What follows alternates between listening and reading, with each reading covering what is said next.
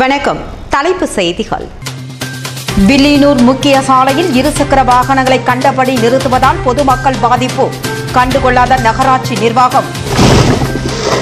பருவமழையின் காரணமாக ரம்மியமாக காட்சியளிக்கும் புதுவையின் பெரிய ஏரியான புதுச்சேரி. பறவைகள் மற்றும் சுற்றுலா பயணிகள் வரத்து அதிகரிக்கக்கூடும் என எதிர்பார்ப்பு. வழக்கறிஞர்களுக்கு பாதுகாப்பை உறுதி செய்திட மத்திய அரசை வலியுறுத்தல்.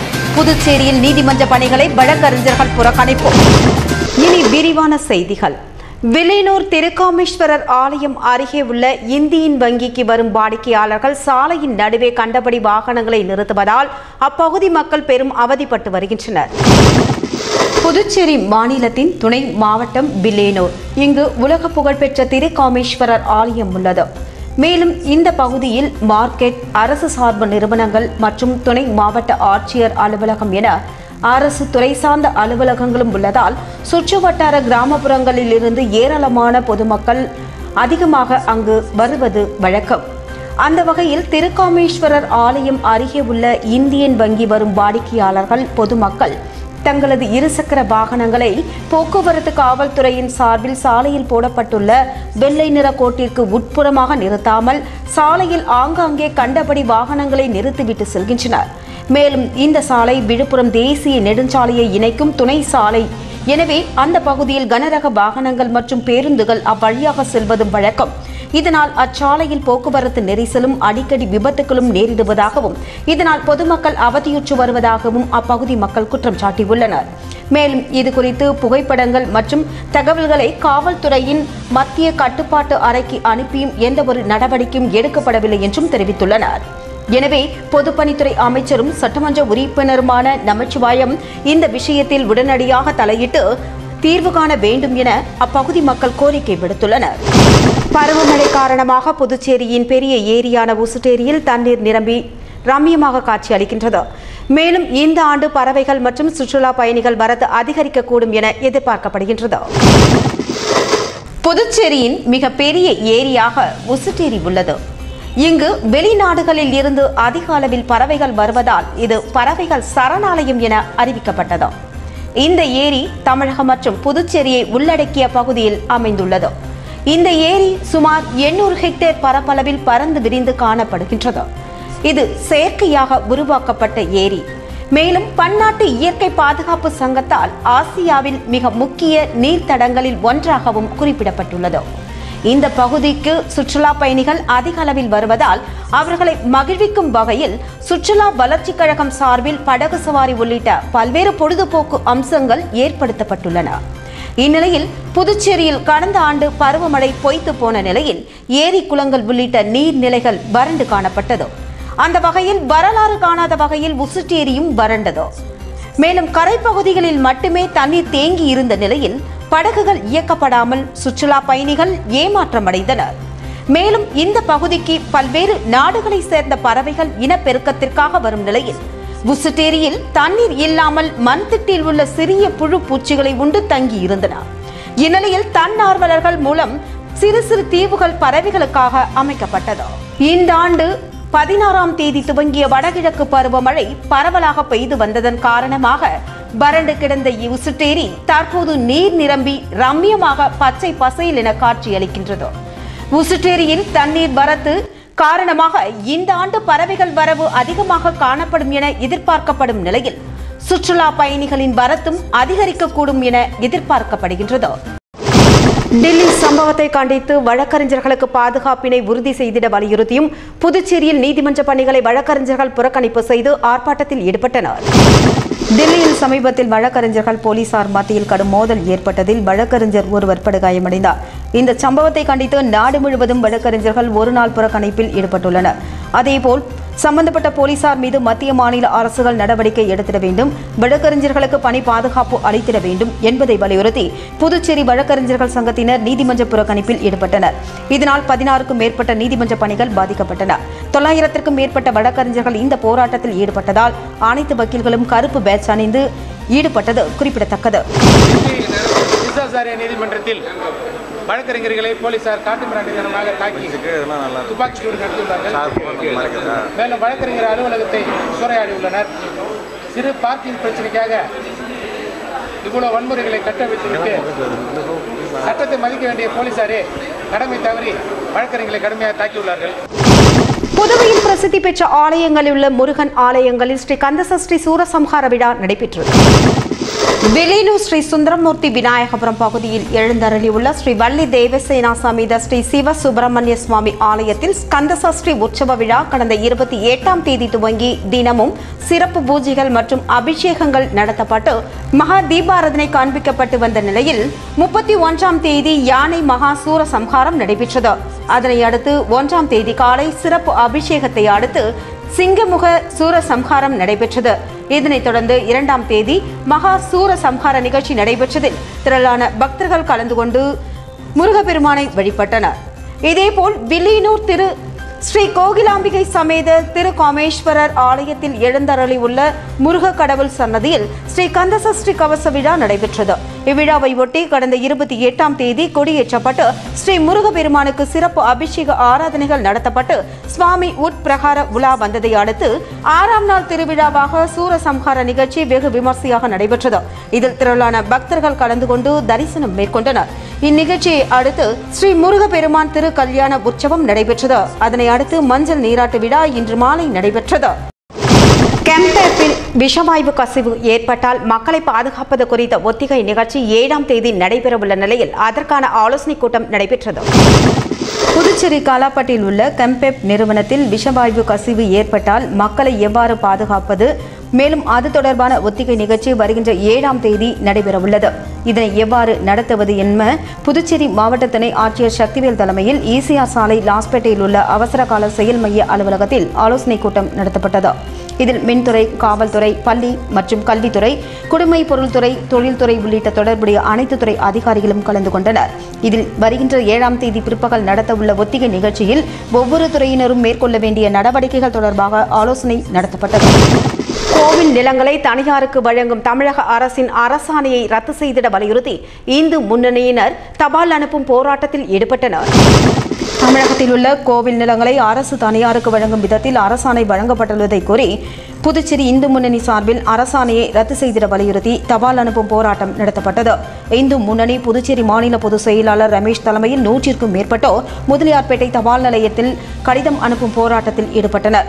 தமிழக அரசு உடனடியாக அரசாணையை ரத்து செய்திட வலியுறுத்தி இந்த கடிதம் அனுப்பும் கவனஈர்ப்பு போராட்டம் நடத்தப்பட்டதாக அவர்கள் தெரிவித்துள்ளனர்.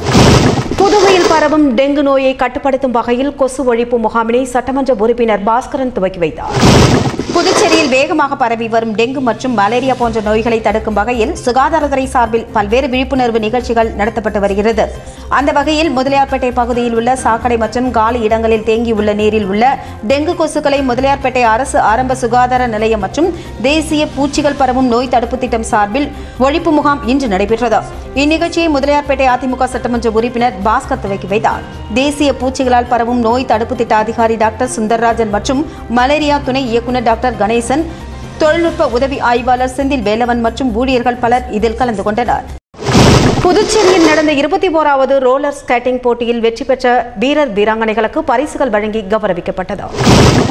புதுச்சேரி ரோலர் ஸ்கேட்டிங் சங்கம் சார்பில் 21வது மாநில அளவிலான ஸ்கேட்டிங் போட்டிகள் நடத்தப்பட்டதில் வெற்றி பெற்றவர்களுக்கான பரிசளிப்பு விழா விவேகானந்தா மேல்நிலைப்பள்ளி வளாகத்தில் உள்ள சரஸ்வதி மஹாலில் நடைபெற்றது. புதுச்சேரி ரோலர் ஸ்கேட்டிங் சங்க தலைவர் திருவேங்கடம் தலைமை தாங்கிய இந்த நிகழ்ச்சியில் சிறப்பு விருந்தினராக வருவாய்த்துறை அமைச்சர் ஷாஜகான், அரசு கொறடா அனந்தராமன், அகில இந்திய ரோலர் ஸ்கேட்டிங் சம்மேளன பார்வையாளர் ரவீஷ் ராவ் உள்ளிட்டோர் கலந்து கொண்டு வெற்றி பெற்ற வீரர் வீராங்கனைகளுக்கு பரிசுகளை வழங்கி கௌரவித்தனர். மேலும் 56வது அகில இந்திய ரோலர் ஸ்கேட்டிங் போட்டியில் பதக்கங்கள் வென்ற 13 விளையாட்டு வீரர்களுக்கு காசோலை மற்றும் நினைவு பரிசு வழங்கப்பட்டது. இந்நிகழ்ச்சிக்கான ஏற்பாடுகளை சங்க பொதுச் செயலாளர் பிரசாத் ராவ், மூத்த துணைத் தலைவர் பழனி, பொருளாளர் ராஜேஷ் ஜெயின், துணைத் தலைவர் பாஸ்கரன், விஸ்வேஸ்வரமூர்த்தி, இணை செயலாளர் உள்ளிட்ட நிர்வாகிகள் பலர் செய்துள்ளனர். புதுவை மாநிலத்தில் 15 கிளப் இருக்கிறதாக சொன்னார்கள். என்னை பொறுத்த மட்டிலும் எனக்கு தெரிஞ்சு ஸ்போர்ட்ஸில் இவ்வளோ பெரிய கிளப்னு பார்த்தீங்கன்னா அந்த ஸ்கேட்டிங் கிளப் தான். காரணம் என்னன்னாக்கா 600 பேர் உறுப்பினராக இருக்கின்றார்கள் என்று சொல்லும்போது மிகவும் எனக்கு வியப்பாக இருக்கின்றது. உங்களுக்கெல்லாம் தெரியும், நான் எஜுகேஷன் மினிஸ்டராக இருக்கும்போது தான் முத அந்த ரிங்கை நான் லாஸ்பேட்டையில் எங்கே நடக்குதுன்னு பார்க்கும்போது லாஸ்பேட்டையில் தான் அந்த ரிங்கை கொண்டு வரணும்னு சொன்னாங்க. அந்த ரிங்கை அங்கே முதல்ல நான் எஜுகேஷன் மினிஸ்டராக இருக்கும்போது இருக்கக்கூடிய மாணவர்களுக்கு ஊக்கப்படுத்துகின்ற வகையில் அந்த ஸ்கேட்டிங் நீங்கள் முதல்ல நான் தான் கொண்டு வந்தாங்க. புதுச்சேரியில் டிசம்பர் 7ஆம் தேதி நடைபெறவுள்ள இசையமைப்பாளர் தேவாவின் இசை நிகழ்ச்சிக்கான ஆலோசனை மற்றும் பத்திரிகையாளர்கள் சந்திப்பு கூட்டம் நடைபெற்றது. புதுச்சேரி ராயல் பார்க் ஹோட்டலில் எதிர்வருகின்ற டிசம்பர் 21ஆம் தேதி துறைமுக வளாகத்தில் நடைபெறவுள்ள தேவா 30 நிகழ்ச்சியை ஒட்டி பத்திரிகையாளர்கள் சந்திப்பு கூட்டம் நடைபெற்றது.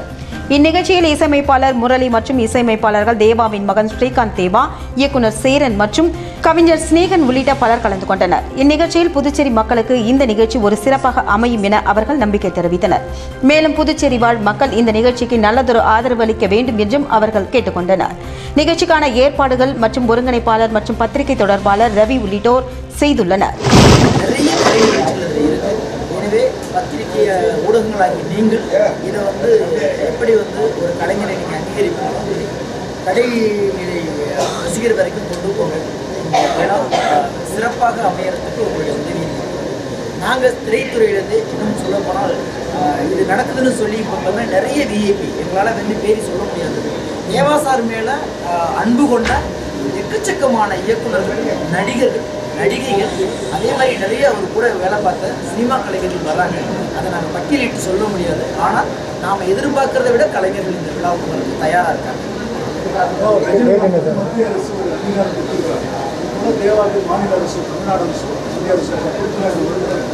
இல்லை அது தேவாசார் தான் சொல்லணும். அது ஒன்று மட்டும் புரிஞ்சுங்க, ஒரு கலைஞனை மத்திய அரசோ மாநில அரசோ அதை அங்கீகரிக்குதுன்னா அதை வரவேற்கணுமே தவிர அவருக்கு கொடுத்தாங்க ஏன் இவருக்கு கொடுக்குறேன்னு சொல்லிட்டு அப்படி பேசணும்னா கலை குடும்பம் ஒரு மிகப்பெரிய குடும்பங்க.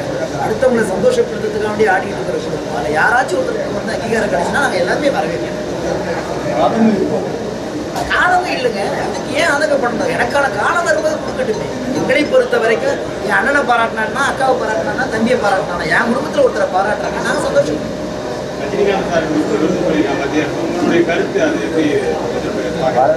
இல்லைங்க, அந்த இடத்துல ஏதோ ஒரே ஒரு சீனில் நடிச்ச ஒரு கலைஞனை கூட அரசுகள் கூப்பிட்டு பாராட்டும் போது நாங்கள் சந்தோஷப்படுவோம். அதனால வேண்டி அவருக்கு எங்கள் சார்பாக வாழ்த்து கிடைச்சிருக்கோம். இல்லை பொறுத்த வரைக்கும் நீங்கள் விஞ்ஞான வளர்ச்சியில் ரொம்ப டெக்னாலஜி வளர்ச்சி இசையில். ஆனால் கடலூர் மக்களுடைய தமிழ் இருக்கு இல்லைங்களா, காணாங்கிற ஒரு தமிழ், அதுக்கான சரியான அடைக்கலம் கொடுத்தது அங்கீகாரம் கொடுத்தது தேவாசார். இன்னைக்கு அந்த மொழியை வைத்துக்கொண்டு பல சின்னத்திரை பிழைப்பு நடந்து கொண்டிருக்கு. ஆனால் அந்த மொழியை அறிமுகப்படுத்தும் போது ஆரம்பத்தில் எப்படி நம்ம முதல் சொல்லிச்சோம், வேடிக்கையாக பார்த்தோமோ, அது அங்கீகரிக்கப்பட்ட உலக மொழியாக மாற்றணும். அந்த மாதிரி மக்கள் இங்கே கிடைச்ச வரவேற்பு இங்கேருந்து தொடங்கி ஒவ்வொரு காலகட்டத்திலையும் போகலாம் அப்படிங்கிறதுக்காக தான் நாங்கள் இங்கேருந்து தொடங்குறாங்க இந்த நிகழ்ச்சி. நிச்சயமாக இந்த நிகழ்ச்சி ஏற்கனவே எஸ்ஆர்பிஎஸ் 2-3 நிகழ்ச்சி நடத்தியிருக்காங்க. அவர்கிட்ட ஒரு வேலையை கொடுத்தா எப்படி நடத்துவார்னு தெரியும். நீங்கள் பாருங்கள், அந்த விழா நிச்சயமாக இதற்கு பிறகு டிசம்பர் 21 தேவாசாரோடைய நிகழ்ச்சி நடந்த விஷயம் தான் நினைவு நடக்கும். பெரிய படங்கள் சிறிய படங்களுக்குலாம் தரமான படங்களாக இருக்கும். ஆனால் தியேட்டர் கிடைக்கும். ஃபார் எக்ஸாம்பிள் சேரம் புதுமணம் ஒரு படம் நல்ல பதிவு, ஆனால் தியேட்டருக்கு கிடைக்காத ஒரு கொஞ்சம் அளவு தான் தியேட்டர் கிடைச்சி. இதெல்லாம் எப்படி பார்க்குறீங்க? திரைப்படத்துக்கு ஏதாவது முயற்சிகள் பண்ணாங்க நீங்கள் சீனியர் டைரக்டர்? இடம் இது அல்ல, இல்லை அது சம்மந்தமான டாபிக் வரும்போது அது சம்மந்தமான நிகழ்வு வரும்போது அதை பற்றி பேசுவோம். ஏன்னா இப்போ நான் இதை பற்றி பதில் சொன்னேன்னா இதை தான் நீங்கள் ஹைலைட் பண்ணி போடுவீங்க, இந்த நிகழ்ச்சியை மறந்துடுவீங்க. இப்போ நாங்கள் வந்திருக்குது தேவா தெட்டு நிகழ்ச்சியை ஃபோக்கஸ் பண்ணி மக்கள்கிட்ட கொண்டு போய் இவ்வளோ நிகழ்ச்சி வருது, எல்லாரும் வாங்க, எல்லாரும் சந்தோஷம், எல்லாரும் ரசிங்க காமிக்கிறாங்க வந்திருக்கோம். அந்த விஷயங்கள் தலித் பாதுகாப்பு இயக்கத்தின் மண்ணாடிப்பட்டு தொகுதி புதிய பொறுப்பாளர்கள் நியமன விழா நடைபெற்றது. புதுச்சேரி யூனியன் பிரதேச தலித் மக்கள் பாதுகாப்பு இயக்கத்தின் மண்ணாடிப்பட்டு தொகுதி பொறுப்பாளர்கள் நியமன விழா தலைமை அலுவலகத்தில் நடைபெற்றது. இந்நிகழ்ச்சியில் மாநில தலைவர் பிரகாஷ் தலைமை தாங்க ஒருங்கிணைப்பாளர் ராஜா, மாநில துணைத் தலைவர் பாஸ்கர், பொதுச் செயலாளர் செல்வகுமார், இளைஞர் அணி தலைவர் ஆகியோர் முன்னிலை வகித்தனர். மேலும் தொகுதி கௌரவ தலைவராக ராமு தேர்ந்தெடுக்கப்பட்டுள்ளார். தலைவராக ராம்குமார், துணைத் தலைவராக மாரி உள்ளிட்ட பல்வேறு நிர்வாகிகள் நியமனம் செய்யப்பட்டுள்ளனர். நிகழ்ச்சிக்கான ஏற்பாடுகளை நகர செயலாளர் ராஜேந்திரன், துணைத் தலைவர் நம்பியார் உள்ளிட்டோர் செய்திருந்தனர். இந்நிகழ்ச்சியில் மாநில நிர்வாகிகள் உட்பட பலர் கலந்து கொண்டு சிறப்பித்தனர். புதுச்சேரியில் ஆழ்துளை கிணறுகளை மூடிட வலியுறுத்தியும் அதனை அமைக்கும் முன்பாக கடைபிடிக்க வேண்டிய வழிமுறைகள் குறித்த விழிப்புணர்வு பயணத்தை தன்னார்வலர் ஒருவர் மேற்கொண்டுள்ளார். திருச்சியில் கடந்த சில தினங்களுக்கு முன்பு ஆழ்துளை கிணற்றில் விழுந்து சுஜித் என்ற சிறுவன் உயிரிழந்த சம்பவம் பெரும் பரபரப்பை ஏற்படுத்திய நிலையில் ஆழ்துளை கிணறு குறித்து பொதுமக்களிடையே விழிப்புணர்வு ஏற்படுத்திடும் வகையில் புதுச்சேரியை சேர்ந்த தன்னார்வலர் ஆனந்தன் புதுச்சேரியிலிருந்து திருச்சி வரை விழிப்புணர்வு பேரணியில் ஈடுபட்டுள்ளார். புதுச்சேரி நீதிமன்ற வளாகம் அருகிலிருந்து துவங்கிய இந்த விழிப்புணர்வு இருசக்கர வாகன பேரணி அதிமுக சட்டமன்ற உறுப்பினர் பாஸ்கரன் கொடியசைத்து துவக்கி வைத்தார்.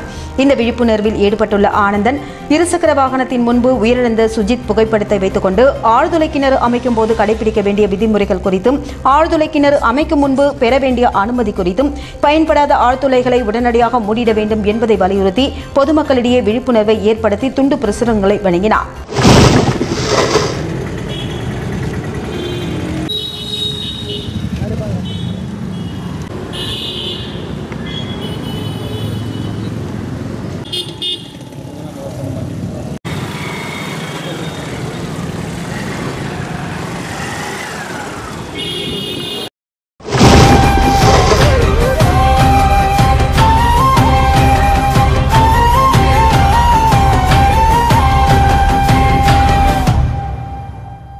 இலவசத்தின் பெயரில் நம்மை பிச்சைக்காரர்களாக மாற்றியிருக்கும் இன்றைய தலைவர்களின் செய்கைக்கு எதிராக அன்றைய காலகட்டத்தில் தமிழர்களை தலைநிமிர செய்த தமிழர் கர்மவீரர் காமராஜரை நாம் தமிழா என்று அழைப்பதில் பெருமை கொள்வோம். 1953ஆம் ஆண்டு தமிழகத்தில் ராஜாஜியின் குலக்கல்வி திட்டத்திற்கு எதிர்ப்பு கிளம்பியதால் அவரது செல்வாக்கு குறைந்து காங்கிரஸ் கட்சியில் மதிப்பும் குறைந்தது. இதனால் அவர் முதலமைச்சர் பதவியை இழக்க நேரிட்டது. கட்சி சட்டமன்ற கூட்டத்தில் பெருவாரியான வாக்குகள் பெற்ற காமராஜர் 1953ஆம் ஆண்டில் தமிழகத்தின் முதல்வராக பொறுப்பேற்றுக் கொண்டார். யார் சிறந்த மனிதர், எது 100 ஆண்டு பேசும் சாதனை, இந்த கேள்விகளுக்கு பதில் உண்டு என்றால் முதலில் வருவது காமராஜரின் ஆட்சி காலம்தான். ராஜாஜி நிதி பற்றாக்குறையை காரணமாக காட்டி 6000 ஆரம்ப பள்ளிகளை தமிழகத்தில் இழுத்து மூடினார். அவரை அடுத்து ஆட்சிக்கு வந்த காமராஜர் ராஜாஜி அரசாங்கத்திடம் பணம் இல்லை என கூறி இழுத்து மூடிய 6000 பள்ளிகளை சில மாதங்களில் மீண்டும் திறக்கும்படி உடனடியாக ஆணையிட்டார். அதோடு நில்லாமல் 14000 புதிய பள்ளிகள் கட்டிட உத்தரவிட்டார். படிக்க வரும் மாணவர்கள் பட்டினியாக இருக்கக்கூடாது என்று உணவு அளிக்கவும் திட்டம் தீட்டி நிறைவேற்றினார். நிதி பற்றாக்குறை, அரசாங்க கஜானா காலி என்று ராஜாஜி தமிழகத்தை பிச்சைக்கார மாநிலமாக முன்னிறுத்தி இருந்த நிலையில் அடுத்து ஆட்சிக்கு வந்த கர்ம வீரர் காமராஜர் பின்தங்கியிருந்த தமிழகத்தை இந்தியாவிலேயே தொழில் வளர்ச்சியில் 2வது மாநிலமாக கொண்டு வந்து நிறுத்தினார். ஆம், அவர் நெய்வேலி நிலக்கரி திட்டம், பெரம்பலூர் ரயில் பெட்டி தொழிற்சாலை, திருச்சி பாரத் ஹெவி எலக்ட்ரிக்கல்ஸ், ஊட்டி கச்சா பிலிம் தொழிற்சாலை, ஆவடி கனரக வாகன தொழிற்சாலை, கல்பாக்கம் அணுமின் நிலையம், கிண்டி டெலிஃப்ரண்ட் தொழிற்சாலை, சங்ககிரி துர்க்கம் சிமெண்ட் தொழிற்சாலை, மேட்டூர் காகித தொழிற்சாலை, கிண்டி அறுவை சிகிச்சை கருவி தொழிற்சாலை, துப்பாக்கி தொழிற்சாலை, நெய்வேலி நிலக்கரி சுரங்கம், சேலம் இரும்பு உருக்காலை, பெரம்பூர் ரயில்பட்டி தொழிற்சாலை, அரக்கோணம் இலகுரக ஸ்டீல் பிளான்ட் தொழிற்சாலை, சமயநல்லூர் அனல்மின் நிலையம், சென்னை அனல்மின் நிலையம், நீலகிரி கச்சா பிலிம் தொழிற்சாலை உள்ளிட்ட 18 தொழில் நிறுவனங்களை அமைத்தவர். இவை மட்டுமா? மணிமுத்தாறு, ஆரணியாறு, சாத்தனூர், அமராவதி, கிருஷ்ணகிரி, வீடூர், வைகை, காவிரி டெல்டா பகுதிகள், நெய்யாறு, மேட்டூர், பரப்பிக்குளம், புள்ளம்பாடி, கீழ்பவானி என இன்றைக்கும் விவசாயிகள் பயன்பெறும் வகையில் பெரும்பங்கு நம்பிக்கொண்டிருக்கும் பாசன திட்டங்களை காமராஜர் தான் உருவாக்கினார். அவர் ஆட்சி ஏற்றபோது தமிழகத்தில் இருந்தது 3 சர்க்கரை தொழிற்சாலைகள். அவர் ஆட்சி விட்டு இறங்கிய போது தமிழகத்தில் இருந்தது 14 சர்க்கரை தொழிற்சாலைகள், 159 நூல் நூற்பு ஆலைகள், 4 சைக்கிள் தொழிற்சாலைகள், 6 உரத் தொழிற்சாலைகள், 21 தோல் பதனிடும் தொழிற்சாலைகள், 2 சோடா உற்பத்தி தொழிற்சாலைகள், மேலும் ரப்பர் தொழிற்சாலை, காகித தொழிற்சாலை, அலுமினிய உற்பத்தி தொழிற்சாலை, கிண்டி, விருதுநகர், அம்பத்தூர், ராணிப்பேட்டை, மதுரை, மார்த்தாண்டம், ஈரோடு, காட்பாடி, தஞ்சாவூர், திருச்சி என தமிழகத்தில் 20 மாவட்டங்களில் தொழிற்பேட்டைகளை உருவாக்கிய பெருமை கர்ம வீரர் காமராஜரையே சாரும். தமிழகத்தை காமராஜர் ஆட்சி புரிந்தது 9 ஆண்டுகள்தான். 9 ஆண்டுகள் ஆட்சி காலத்தில் செய்த இந்த சாதனைகளில் இந்தியாவிலேயே தொழில் வளர்ச்சியில் தமிழகத்தை 2வது கொண்டு வந்து நிலைநிறுத்தினார். இலவசத்தின் பேரில் நம்மை பிச்சைக்காரர்களாக மாற்றியிருக்கும் இன்றைய தலைவர்களின் செய்கைக்கு எதிராக அன்றைய காலகட்டத்தில் நம்மை தலை நிமிர்த்தி நிற்க செய்த தமிழன் என்ற பெருமையை படிக்காத மேதை கர்ம வீரர் காமராஜரையே சாரும்.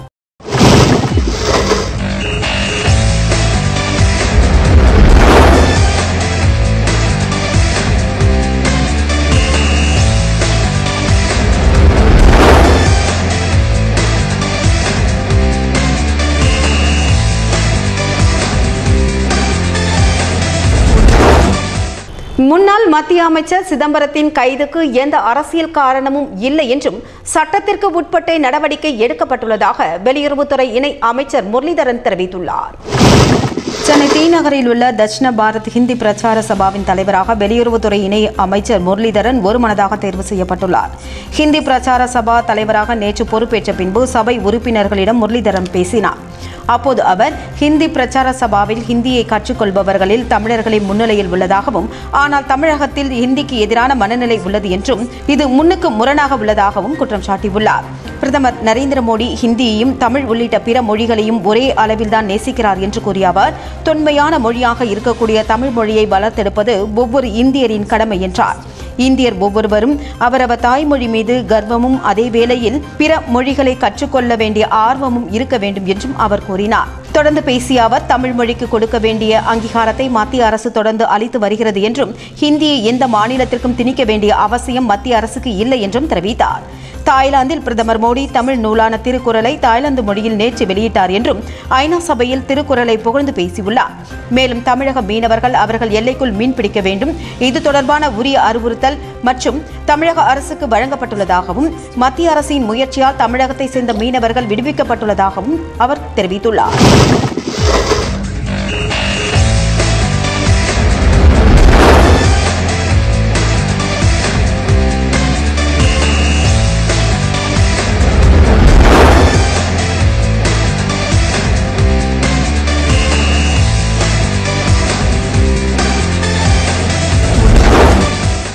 மேற்கு ஆப்பிரிக்கா நாடான மாலியில் நடந்த தாக்குதலில் பிரான்ஸ் ராணுவ வீரர் உட்பட 50 பேர் பலியான சம்பவத்திற்கு IS பொறுப்பேற்றுள்ளது. மாலி நாட்டின் மேனகா பிராந்தியத்தில் இன்டெலிமான் என்ற இடத்தில் ராணுவ சாவடி ஒன்று செயல்பட்டு வருகின்றது. இந்த சாவடியை கடந்த வெள்ளிக்கிழமை பயங்கரவாதிகள் அதிரடியாக முற்றுகையிட்டு துப்பாக்கியால் சுட்டும் குண்டுகளை வெடித்தும் கொடூர தாக்குதல் நடத்தினர். இந்த திடீர் தாக்குதலில் 49 வீரர்கள் கொல்லப்பட்டனர். தாக்குதல் குறித்து தகவல் அறிந்ததும் அங்கு அந்நாட்டு அரசு கூடுதல் படைகளை அனுப்பியது. இதன் பின்பு நிலைமை கட்டுக்குள் கொண்டு வரப்பட்டது. இந்நிலையில் இதே பகுதியில் நேற்றைய முன்தினம் நடந்த சக்தி வாய்ந்த குண்டுவெடிப்பு தாக்குதலில் ராணுவம் சேதமடைந்தது. இதில் பிரான்ஸ் நாட்டு ராணுவ வீரர் ரோன்ஸ் பாபின் டியூ என்பவர் பலியானார். மாலியில் இதுவரை இல்லாத வகையில் நடந்துள்ள இந்த தாக்குதலுக்கு IS பயங்கரவாத அமைப்பு பொறுப்பேற்றுள்ளது. இதற்கிடையே தங்கள் அமைப்பின் புதிய தலைவர் அபு இப்ராஹிம் அல் அஷிமி அல் குரேஷிக்கு எகிப்தினர் மற்றும் வங்கதேச பயங்கரவாதிகள் ஆதரவு தெரிவித்துள்ளதாக IS நேற்று தெரிவித்துள்ளது.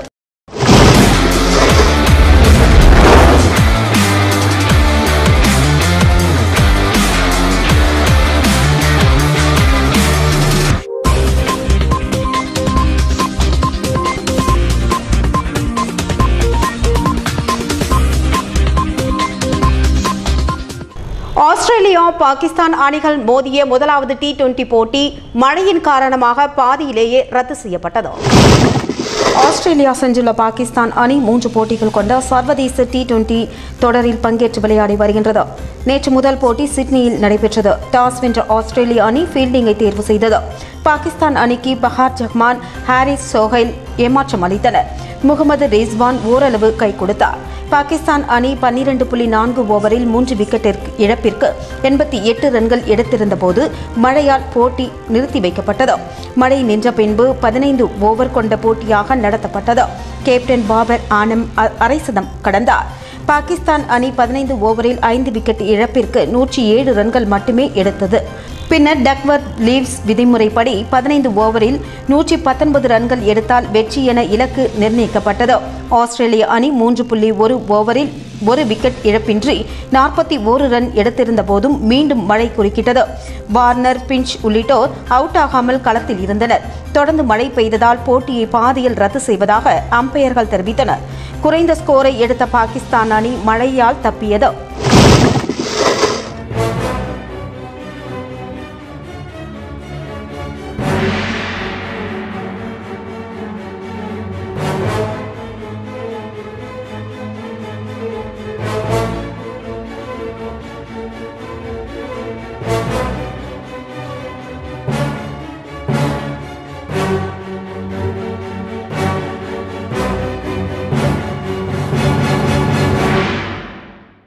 இது அறியப்படும் நாம் அறிந்து கொள்ள வேண்டிய புகைப்படம். மலைகளின் அரசு என அழைக்கப்படும் தமிழகத்தில் உள்ள ஊட்டியின் 1880ஆம் ஆண்டு காலகட்ட புகைப்படம். மலைகள் மீது கட்டிடங்கள் இல்லாமல் ரம்மியமாக காட்சியளிக்கும் இந்த புகைப்படம் நமக்கு கிடைத்த அரியப்படம். புதுச்சேரியில் இன்றைய தங்கம் மற்றும் வெள்ளி விலை நிலவரம் வழங்குபவர்கள் ஸ்ரீ தேவா கோல்டு மார்ட். தங்கம் 1 கிராம் 3671 ரூபாய்க்கும், வெள்ளி 1 கிராம் 50 ரூபாய்க்கும் விற்கப்பட்டன. தகதகக்கும் தங்க நகைகள் தரத்தோடு வாங்க தேவா கோல்டு மார்ட்டிற்கு வாங்க. தேவா கோல்டு மார்ட், இலக்கம் 138A, பாரதி வீதி, புதுச்சேரி. மீண்டும் தலைப்பு செய்திகள். வில்லியனூர் முக்கிய சாலையில் இருசக்கர வாகனங்களை கண்டபடி நிறுத்துவதால் பொதுமக்கள் பாதிப்பு, கண்டுகொள்ளாத நகராட்சி நிர்வாகம். பருவமழையின் காரணமாக ரம்மியமாக காட்சியளிக்கும் புதுவையின் பெரிய ஏரியான புதுச்சேரி. பறவைகள் மற்றும் சுற்றுலா பயணிகள் வரத்து அதிகரிக்கக்கூடும் என எதிர்பார்ப்பு. வழக்கறிஞர்களுக்கு பாதுகாப்பை உறுதி செய்திட மத்திய அரசை வலியுறுத்தல். புதுச்சேரியில் நீதிமன்ற பணிகளை வழக்கறிஞர்கள் புறக்கணிப்பு. இத்துடன் செய்திகள் நிறைவு பெற்றன. வணக்கம்.